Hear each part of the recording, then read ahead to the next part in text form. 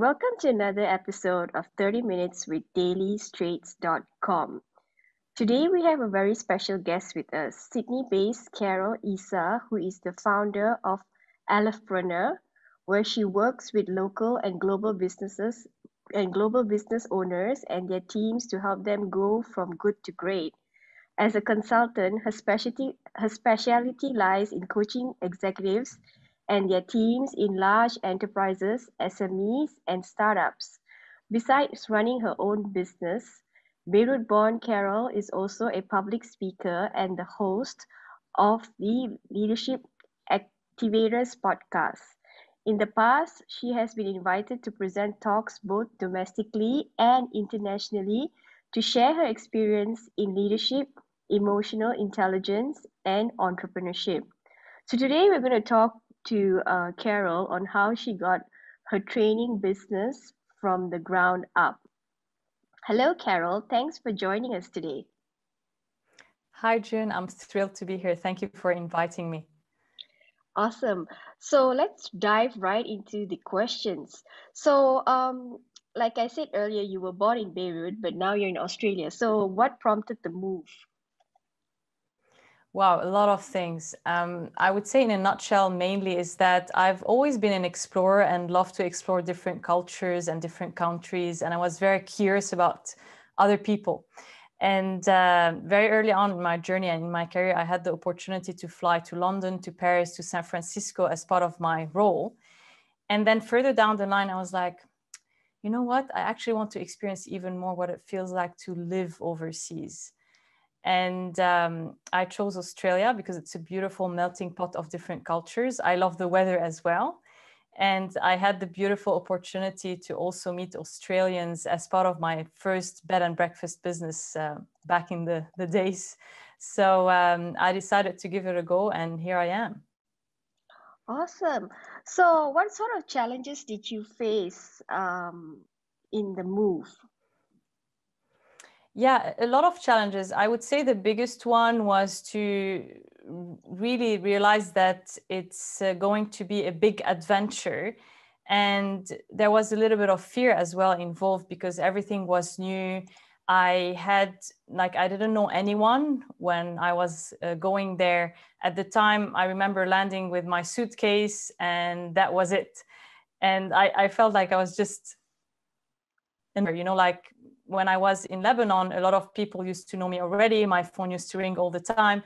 I think it was this challenge of rebuilding myself, finding what I truly was about, and creating a new network of people from scratch. That was the biggest challenge because having no family members, no friends, no close network.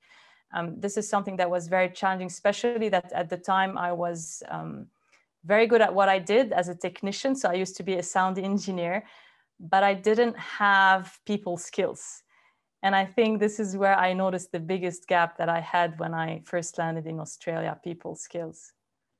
Okay, so you came alone to Australia? Yes. Oh, what year was that? 2012. Wow. So, okay, and you have since made this a home. You've married and then you had a child and then now you have a business. So, I noticed that you were working with people and then in the end you decided to branch out to your own business, which is Alephpreneur. Is that right? Correct. Yes. Yeah, that's And right. I was just wondering the shift. Why the shift? That was I would say there were a lot of connecting dots looking back of what drove the shift. It looked like a sudden decision or an overnight decision at the time. But in fact, when I look back, I think that things started to sit nicely and it was about to happen anyway. So what I mean by this is that since I started early on in my career, I always found myself in having those opportunities where people would ring me, they would be running a business and be like, hey, Carole, we have this problem in the business and we're looking for someone to help us develop this thing that we've never done before. And would you be able to help us? I heard that you did this and that, and you could possibly create a solution for us. And then I would say yes and try to figure it out. So it was most of the time I was put in this position where there was a challenge that no one was able to overcome. And they were looking for someone to create an idea on how that we can solve it and drive it. So at the time I had no idea that it was entrepreneurship or this concept. I didn't know it was there. And by the age of 25, I was appointed to be the studio manager of a recording studio. Being a sound engineer first, then I was asked to manage the recording studio. And a few months later, starting a training center for sound engineers. A few months later, starting my own bed and breakfast. So I think I always had this, I used to lean towards that idea of driving projects and having missions and visions to be on. And pretty much when I moved to Australia, I got exposed to the world of entrepreneurship. I studied digital product management, started to look into e-learning and seeing how is it that we could transform the face-to-face experience into an online environment, and had the opportunity to work with beautiful and amazing businesses here in Sydney. And very quickly, a lot of people starting to get in touch with me, asking me to help them, to coach them, to train them, for help, asking for my advice. And I was like, hang on a minute, how about I start my own business around education? And how is it that we can make the most out of it online and offline, using the people skills that I have learned over time? So this is what got me to start my own business. So it's 5 years, right? The company? Yes, I would, 2015. Yeah, that would be six already. Yeah, okay. Yeah. So how did you get your business name? It's really interesting. It's a combination of Aleph, like and entrepreneur. So what was the story behind that? Yeah, wow, that's a great question. And not a lot of people ask about this. Thank you so much for the question. So it's one that goes back to 4,000 years ago. And it's about the Phoenicians, who are a very early form of entrepreneurship. It's a civilization that used to be across the Mediterranean Sea. And they are the one behind the very first alphabet that has been created that we're using today. And Aleph is the first letter of the Phoenician alphabet. And by all means, they were a civilization that was very entrepreneurial. And they used to live in very small cities. And most of them were in Lebanon, which is known today as being Lebanon. At the time, it was not Lebanon. And they're like, okay, we have small cities, but we have great intel and a lot of technologies. How about we look at the sea, beyond what's out there, like beyond the sea, and connect with other cultures and civilizations, see what their needs are, and develop solutions for them. And for us to be able to trade goods and transfer the goods to their cities, how about we become really good sailors and build strong and sturdy ships to move the goods around? And this is what created the civilization and got this civilization to be so successful, which is a very early form of entrepreneurship, because I'm guessing that they needed to be very emotionally intelligent, very entrepreneurial in looking at opportunities and matching the needs of other civilizations with what they already had that they could offer. So the word Aleph is really a tribute to this civilization who created this alphabet to communicate as well. And Aleph stands for the ox, or the bull. If you look at the letter A, at the moment, the way we use it, it's flipped. So it's this way, but it used to be that way. So if you look at the symbol of Alephpreneur, it is how it used to be written before. And it's actually the horns of the bull and the head of the bull. This is what it represents in Phoenician language. So it's this powerful energy that you will need as an entrepreneur to come up with the idea, being clear on your vision and driving it forward so that you can start attracting like-minded people to work with them and through them to create that change that you are looking to create. And preneur is entrepreneur, right? The end. Yes, preneur, Alephpreneur. It's a type of entrepreneurship. So yeah, it's about working with others to drive the mission forward. Okay, very nice name. And I presume you are a historian. What's your background like? Because you look like you're well read, or do you like civilization or entrepreneur? What is your background? What is your university background? Initially, I used to be a sound engineer, so I graduated in filmmaking. So I was supposed to be a movie director initially. And let me tell you, one of the classes that I used to find that was so boring, whether it was at uni or at school, was history. Like literally, I was like, oh my God, here comes the history class. But for some reason, I'm not a historian, not something that I'm very passionate about, let's put it this way. But for some reason, when the teacher shared with us the story of the Phoenicians at the time, I was all ears and I leaned into it. And for some reason, I was very interested. And I think because it had this entrepreneurial kick to it, and it was a very early stage in my journey where I think I connected with the way they were operating and I liked it. So yeah, initially I come from a filmmaking, sound engineering background. Wow, incredible. All right. So, okay, Alephpreneur, right? What does it do? What kind of services does it provide? Beautiful. Yes. So we do leadership and communication training for what I call the silent movers and shakers. And usually people tend to think about people as introverts or extroverts. For us, it's silent mover and shakers who are really good at what they do. So they're really good at the hard skills and they pride themselves to be that.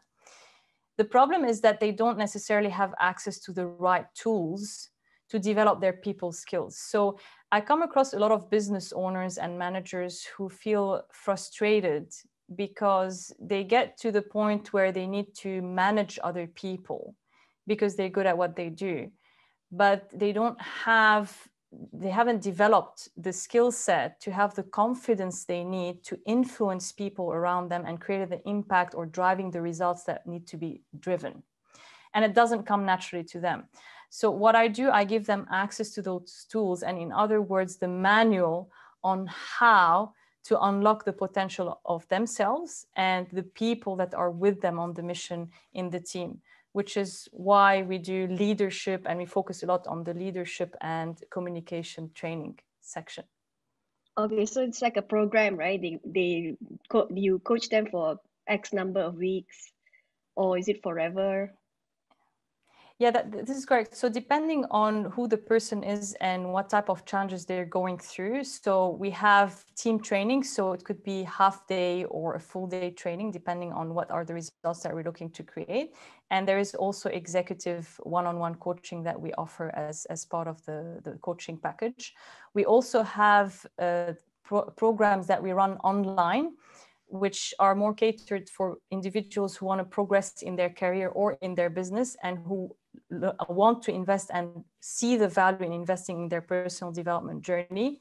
And they walk into the program from different companies, from different teams, and they follow our programs. One of them is the Leadership Fast Track, who helps them develop self-leadership skills so that they can now have the emotional intelligence, the powerful communication tool, and knowing how to build trust for themselves and others in their business or their team.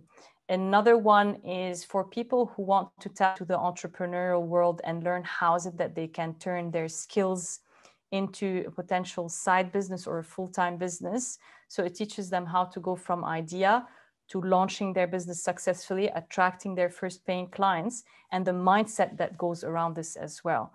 And our latest newborn program, which we're really excited to announce, it's the Powerful Communicator program, which aims to give access to the silent movers and shakers to the tools they need to be powerful communicators, whether it is when they are running a keynote speech, they're being a guest on a podcast, they need to do their marketing videos, they need to pitch themselves, run effective meetings, how to create this space for their message to be communicated clearly so that they can have the confidence they need to create the influence and build the impact as a result of this. So yeah. So, alrighty. Coaching business, has it taken a challenge? As some people think it's not a necessity because, how do you convince these people?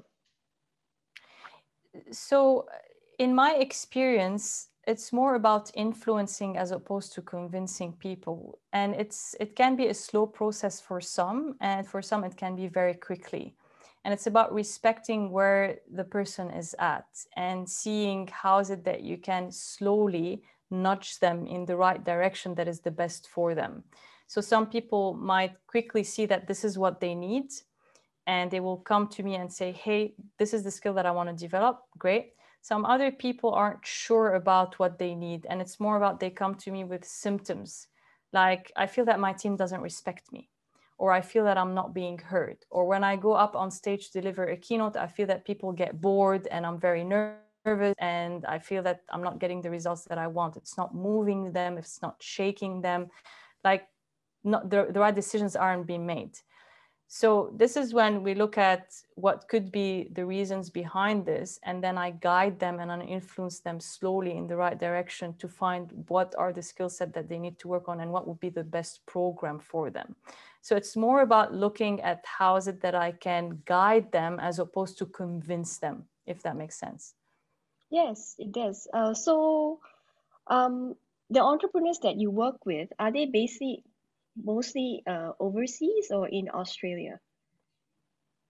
I have clients in Australia and I have clients overseas, so it's around the world. So I'm blessed to have had the opportunity to run my business online for the most part. And this gives me the opportunity to connect with entrepreneurs from around the world. Okay, so this business operated just by you, or do you have contractors working with you? So yeah, I would say that I don't have a team, a full-time team at the moment. I collaborate and I engage with a lot of part-time and freelancers who I work with as team members, but I still don't have a full-time team working for the company. Awesome. Well, just because we are still in a pandemic, I was wondering if your business had taken a hit during the lockdown. Yes, at the beginning, it was a big shock, and looking at what was the best way for us to use what we already have and do the best thing we can to pivot and drive the business forward and the results that we wanted to create for last year. And I would say the challenge was more about to recreate the space that we used to have with teams when we were doing face-to-face training with team members in companies into an online space. And because the programs we run online anyway, but usually we find with companies and team members that they are more used to the face-to-face environment. So having this change and shift to influence them and to bring them towards the accepting the online version of what they're used to in a face-to-face environment was the one that slowed us down in a way. We were ready, like we were already ready to go online. It was more about getting people to buy into the new idea and getting used to the fact that, okay, what we used to do face-to-face is now going to be fully operational online. Okay, so they are okay. Did they ask you for a discount because it's not face to face, it's online? Did you have to face anything like that? Not really. I'm really blessed to attract clients who see the value in what we do and who are looking for the results that we generate as opposed to how much it's going to cost. So it's not very much a ticking the box mindset. It's more about, yeah, this is the results that we want to drive. How can we make it happen and work together as a team to drive it as opposed to looking how much it's going to cost and how we can get a discount. How do your clients find you? Word of mouth or your website or referrals? Yes, so we have different channels. So yes, we have a website. People contact us through our website if they land on our website. Word of mouth is a big one, absolutely referrals. And we're active on LinkedIn. We're active on Facebook as well. Alrighty. So in the past, you were traveling a lot, right, to give all these talks, and I guess it Yes. slowed down. So how are you taking on your overseas clients now? So for me at the moment, in terms of delivery, easy. It's still the online. It's just about transferring whatever we're doing face to face into going in the online world. In terms of connecting with people, I think podcasts are a great way to market businesses these days. And thank you again for the opportunity for having us here on your podcast. And this is where I believe it's a great way to demonstrate our expertise and to share our knowledge, to give value to people who are interested in this space, and at the same time attract people who are a good fit for our business. All right. Okay. This might be a sensitive question, but I just wanted to ask you for Australian businesses, right? they would prefer coaches that are more inclined to their culture, if you understand what I mean. Yeah, some of them How would. I would don't. yeah Yeah, I would. Yeah, I would how imagine. how do you come across that barrier, or are your or more all your Australian clients people like us migrants, Yeah. So to be honest with you, I haven't had this barrier. I haven't experienced this barrier, and it might be because I've heard a lot of people share this. Yes, it's something that I come across a lot, and that people share with me. For me, in my experience, I'm really grateful for this and blessed that it's been all the time people coming to me asking to do business. I really never had to break barriers or change people's mind or anything like that, because I'm a strong believer of inbound marketing and attracting the right clients as opposed to just getting clients. And I'm very mindful of the way I choose my clients and who I choose to work with, and the way as well that I market our business, because it's very important for me to attract the right clients so that we don't end up wasting each other's time. So I think that people will filter themselves out if they were to have this sensitivity or coming from this perspective where they would want someone who's 100% from their culture. Awesome. Alrighty. Why should entrepreneurs or company engage you as their coach? Why? Well, here's the thing. I would say the strong suit or our sweet spot lies in working with people who are really good technicians and realize that it's time for them to develop their people skills. So their hard skills are taking them as far as like this far, and now they feel that they are hitting a glass ceiling and they're unable to get through, like to break that glass ceiling. And they realize that what's stopping them from getting the results that they're after and going to the next level in their career or their personal life is learning people skills and getting access to those tools and strong structures on how is it that they can leverage this as well.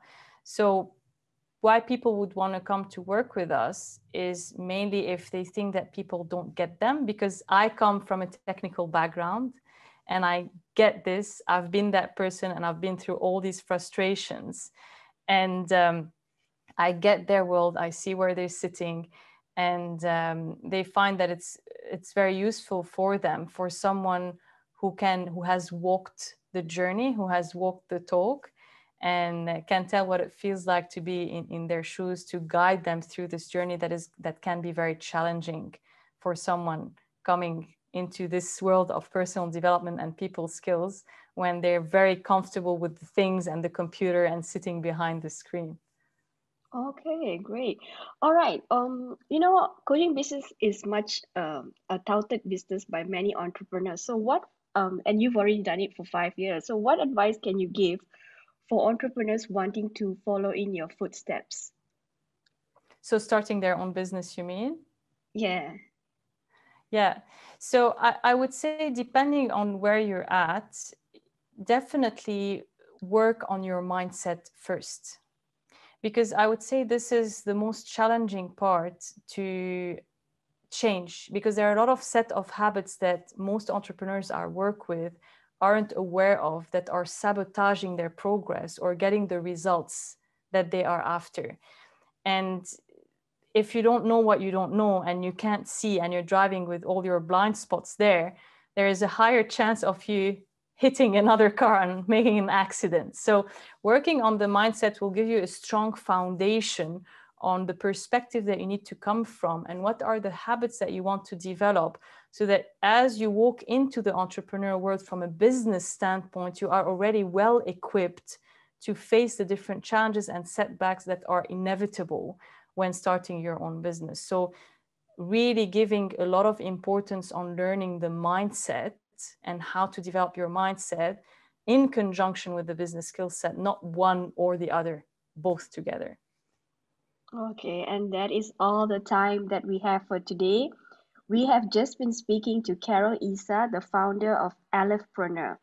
Thank you, Carole, for joining us today. Thank you so much, June. It was an absolute pleasure having this conversation with you. Great. Be sure to join us next week when we feature another awesome entrepreneur, both within and across the Tasman. Thanks.